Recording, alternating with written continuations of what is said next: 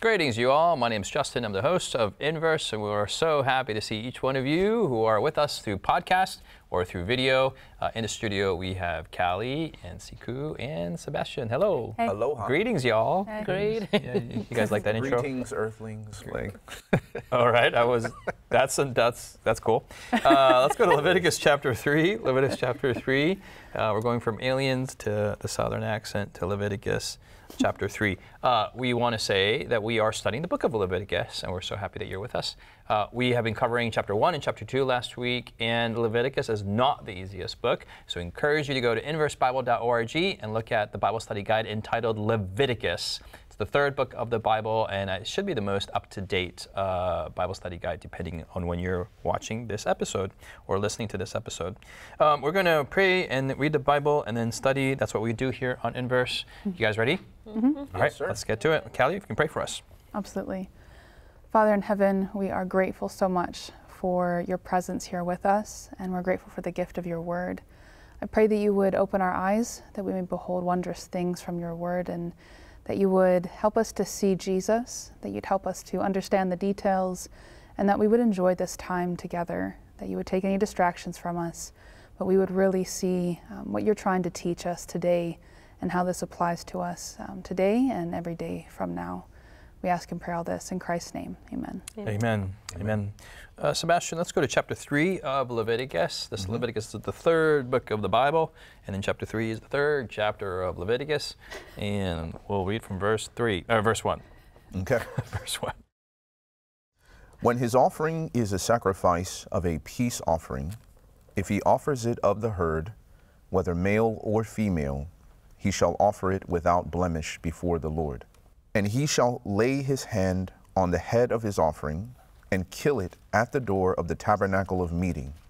And Aaron's sons, the priests, shall sprinkle the blood all around on the altar.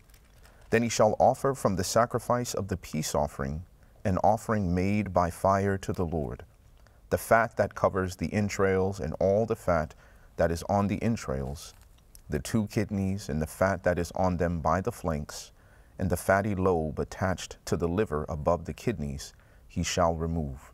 And Aaron's sons shall burn it on the altar upon the burnt sacrifice, which is on the wood that is on the fire, as an offering made by fire, a sweet aroma to the Lord. Okay, let's pick up verse 6. Siku, can you read for verse 6? Sure. If his offering as a sacrifice of a peace offering to the Lord is of the flock, whether male or female, he shall offer it without blemish. If he offers a lamb as his offering, then he shall offer it before the Lord. And he shall lay his hand on the head of his offering, and kill it before the tabernacle of meeting. And Aaron's sons shall sprinkle its blood all around on the altar. Then he shall offer from the sacrifice of the peace offering as an offering made by fire to the Lord, its fat, and the whole fat tail, which he shall remove close to the backbone, and the fat that covers the entrails, and all the fat that is on the entrails, the 2 kidneys and the fat that is on them by the flanks, and the fatty lobe attached to the liver above the kidneys he shall remove, and the priest shall burn them on the altar as food, an offering made by fire to the Lord. And then Callie from verse 12 to verse 17. And if his offering is a goat, then he shall offer it before the Lord. He shall lay his hand on its head and kill it before the tabernacle of meeting. And the sons of Aaron shall sprinkle its blood all around on the altar. Then he shall offer from it his offering as an offering made by fire to the Lord, the fat that covers the entrails and all the fat that is on the entrails, the 2 kidneys and the fat that is on them by the flanks, and the fatty lobe attached to the liver above the kidneys he shall remove. And the priest shall burn them on the altar as food, an offering made by fire for a sweet aroma. All the fat is the Lord's. This shall be a perpetual statute throughout your generations, in all your dwellings. You shall eat neither fat nor blood. All right, so we just read all of chapter 3, and this is like one of those chapters like, what? There's fat, there's kidneys, there's tails of fat, Fatty there's lobes. backbone, Fatty lobes. I mean, it's got all what you need in a good chapter of the Bible. Critical. It's not one of those chapters that you share with someone on a hospital bed. right? It's not when you want to don't encourage cross it. someone, you know, and we're like, hey, let's go to Leviticus 3 and let's read about. But we shan't be so. I use the word shan't. It's You. All right. it'd be so Fancy. arrogant as to say, hey, but this is not applicable to my life. This is not a part of the Bible. I guess every episode we have, and especially in the book of Leviticus, we have to emphasize that it's a difficult book. It's a gory book. It's a visual book. It's also a olfactory aroma book, as we talked about last week. What is going on here, Siku? Their offerings. Their offerings. Yeah. Very good. Very good. So we're in a trajectory, just to give There's you more fire. context. Yeah, and that wasn't a fair question. And I like to do that, and you guys like to give me weird responses in response. There's five offerings, and then the first sorry. one. What are we doing from the beginning? Yeah, Like, no. where are we at? It's, Okay. the first one is totally all about it's been burnt, meaning going all out.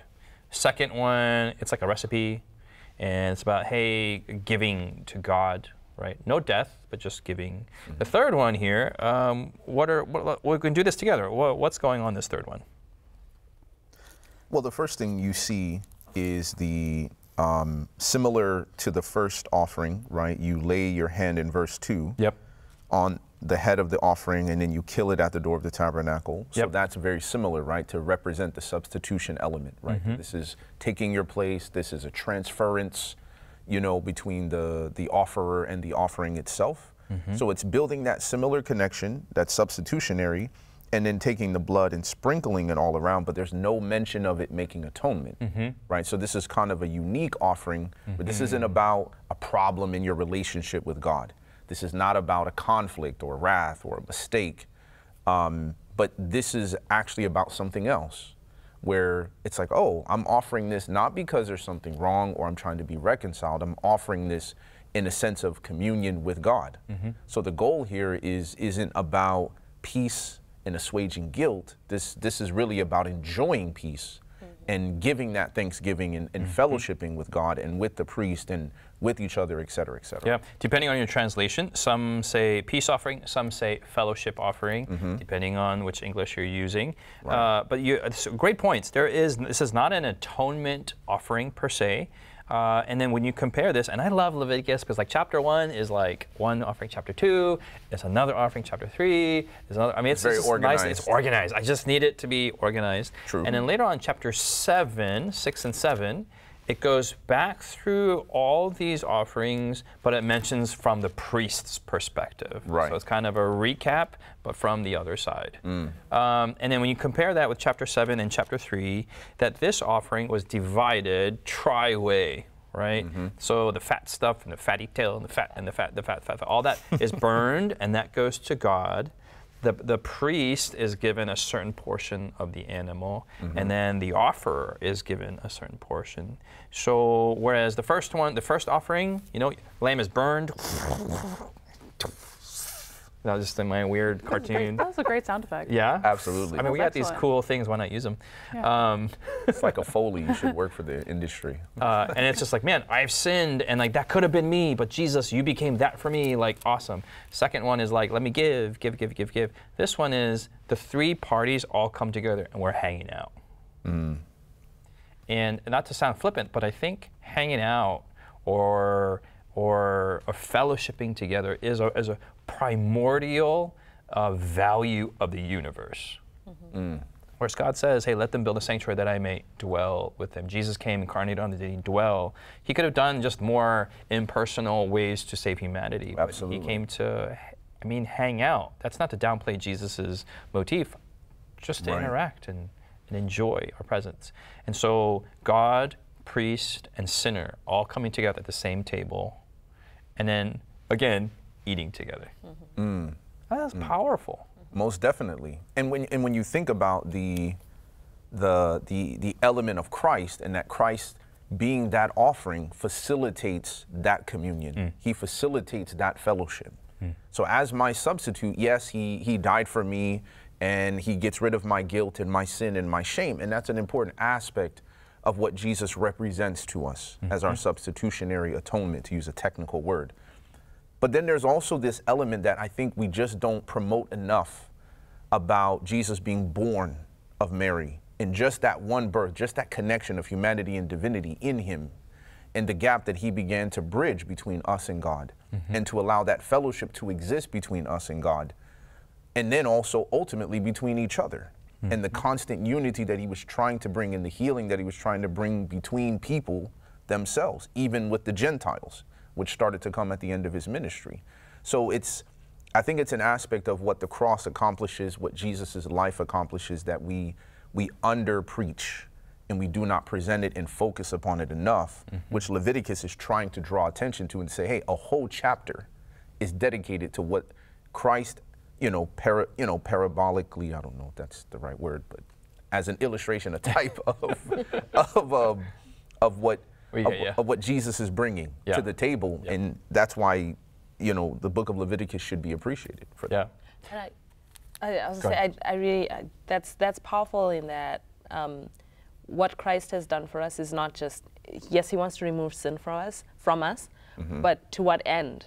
So like when sin entered the universe, like this fellowship, this communion between God and his creation was broken. And that's why Jesus came, was to restore that fellowship, and to see the cross as just, kind of forensic, like it's just going to take away my sins kind of thing. This says the cross is more than that, right?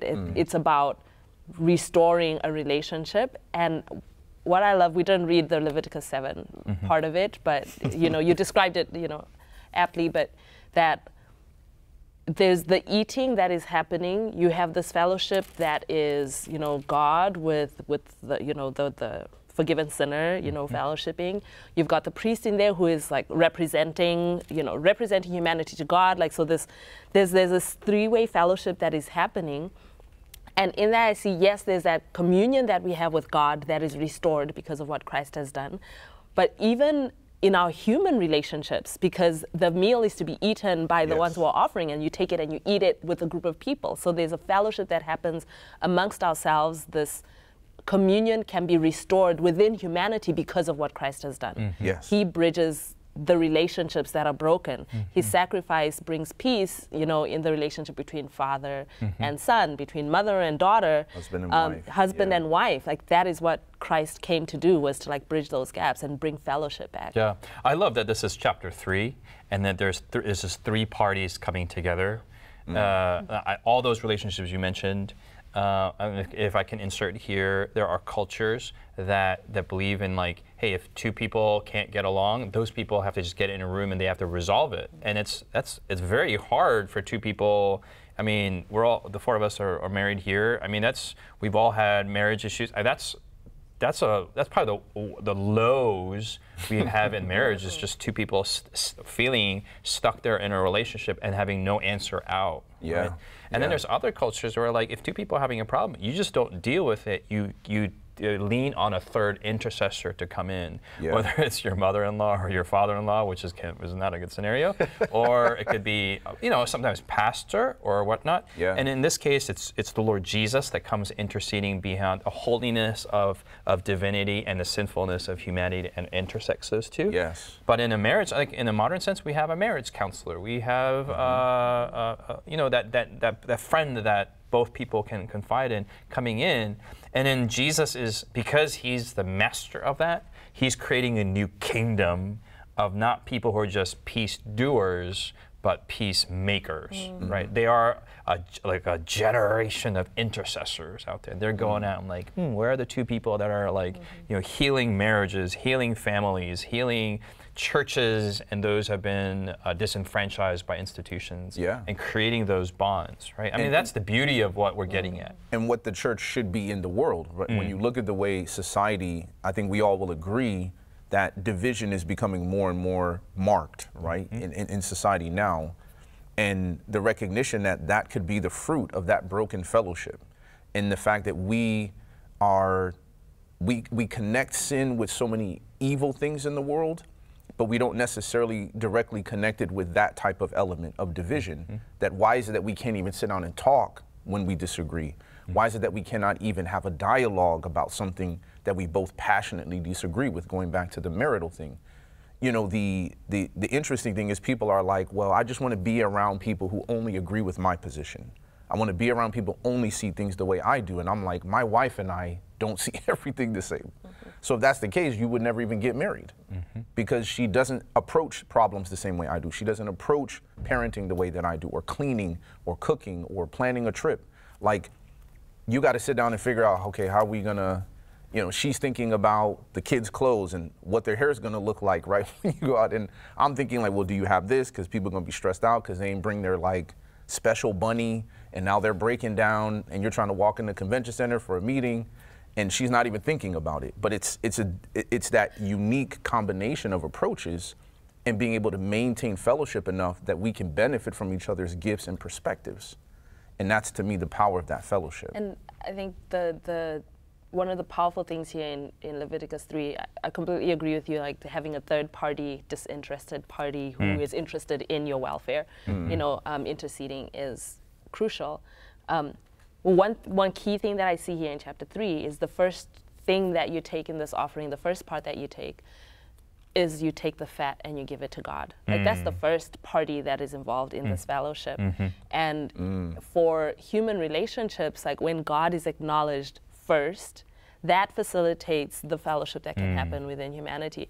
Just taking what Sebastian was saying, how we're so different. And I mean, you can be even from the same culture and just your family culture is different. Like within the same family, like, you know, so having a common focus on putting God first. And I don't know, for us growing up, like the fat was like the best part, like, you know, like, yeah, because it's like the richest, you know, like. It's got all the flavor. Yeah, and which I never understood. I never liked it. Oh, like, yeah, I didn't like it. Say something snarky, but it was. but you take the richest part of, you know, the sacrifice, right? And you give it to God. That represents like putting God first, like giving him not just first numerically, but giving him your best, right? And that mutual understanding of that's what goes first helps then now in the relationship between the parties to resolve things if God is at the center. Amen. Amen. We see a lot of the church or Christianity should be the ones that brings people together, but often the accusation is the church is the one that's causing the division, or it's the Christians that are the ones. And then we live in an inverse world where those who are not of the church or of the Bible or religion, they're the ones that are uniting everyone. And they're the nice ones, but the ones in the Christians are the one with the pickets and the, you know, whatever. Any reactions to that? Callie, you're looking at me. Oh, I don't. No? Okay. Siku? Okay, well, Sebastian? Well, I think it's interesting, right? You were, you know, pitching this thing to Callie because I think often about how similar and different Callie and I are. And I think about when Callie and I really connect, it's a very deep connection. And when we're very different, it's very different. And the fact that you have that space in as a religious person, especially if the topic is religious, right? Or it is a value, a core value that you have, how do you manage that? And I think that in the way that they see the division in the church, and it's like, well, why are these people the ones precipitating division and drawing the line? There's a misstep in that process. Like, it's okay for you to be committed to your values and to be dug in on your position and where you are and how you feel about it. What is the step that is lost with Christ and what he illustrates in the blessed are the peacemakers that he's trying to promote is that those individuals are able to sit down and say, sometimes I got to take a loss, I got to take an L in order for this relationship to persist. Because I can never change your mind if I destroy the relationship. I can never persuade you back this way if I destroy the relationship. So that it's like, I'm about being right rather than getting it right. But the goal is to get it right together. And I think that's the uniqueness that I see in relationships like I have with Callie, where you're like, okay, we're divided, and if I get dogmatic about my position and she gets dogmatic about her position, we're eventually going to be in that crossroad of either I'm going to preserve this relationship or I'm going to dig in and say, look, you know, to the birds with this thing, I guess we're just not going to be friends. I guess we're just not going to hang out, like. And that's just the way it is. And that's a hard place to be in, because religiously, we're the ones that are supposed to say, I love you no matter what. Yeah. Yeah. Is that Me. okay? Jump in. Okay. I think I agree with what Sebastian was saying. I'm trying to think of like a really clear, like, this is why, this is the formula, Justin. This is why all these worldly people are godly. This is why all these religious people are ungodly.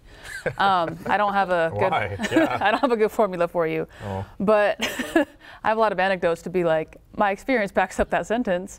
I see a lot of spiritualization of bigotry, of this idea that as long as I don't know, like if I hold this viewpoint really intensely, that makes me godly. Yeah. And I'm like, I would love to see Jesus doing that.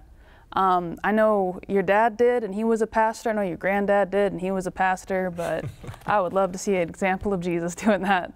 And so, like, even Jesus, when he was blasting the religious leaders, like, I remember I was listening to an audio book, an audio version of the Bible, and you know, there's different versions, and people, you know, we don't know what Jesus' voice sounded like, but you know, you hear a lot of like, "Woe to you," da da da, and Yes. there was one where it was speaking of Jesus in the later chapters of Matthew, and they interpreted how Jesus was speaking instead more like, "Woe to you, Bethsaida." And because he was sad, he wasn't screaming at them. He was Heartbroken. really sad, which matches a lot more with what he was saying, like how I would have longed to gather you, like as chicks under my wings. That's what I really want. And then it's like, man, oh, like whitewashed sepulchers. I'm just so done with this. And so for me, I see a lot of examples of people being like this because they're mimicking somebody that's not in Scripture. And there are people in the world who are mimicking people who are mimicking people in Scripture. And so I have colleagues who aren't Christian. I have friends who are not Christians, but I ask them like who they look up to, who they admire. And if you follow it back a few, maybe like 1, 2 levels, it's like that person was really godly.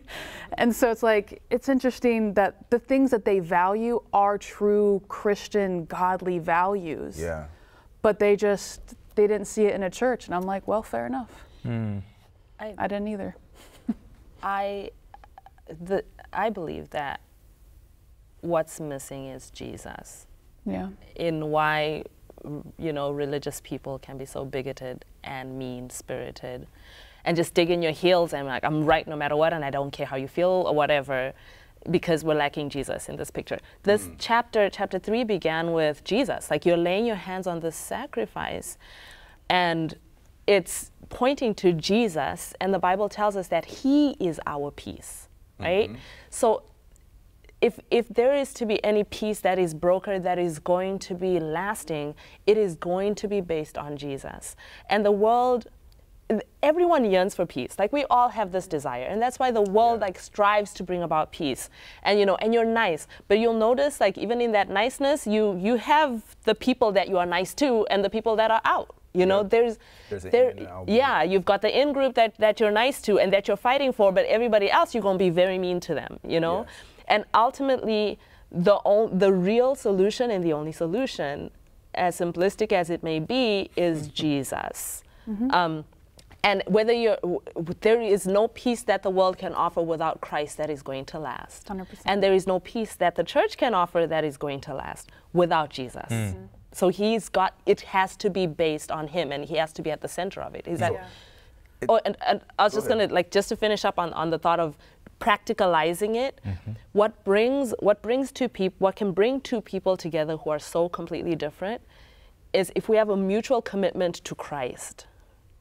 Then that is what breaks down those barriers, is because it's not about me being right or you being right and us meeting at the middle, it's at us meeting at Jesus. You know, and that completely changes the terrain, because we're not just trying to compromise between us and find a middle ground. We're trying to aim for the ideal, who is Christ. And without that ideal, like, there's no way, like, it can't. Yeah. Cal, No, go ahead. Well, I was just going to build off of what you were saying, because it's like when you say you just make Jesus, and I like what you said, because then it makes it more tangible, which is the idea of meeting at Jesus. And our difference is because there's a deference that we both bring to Jesus.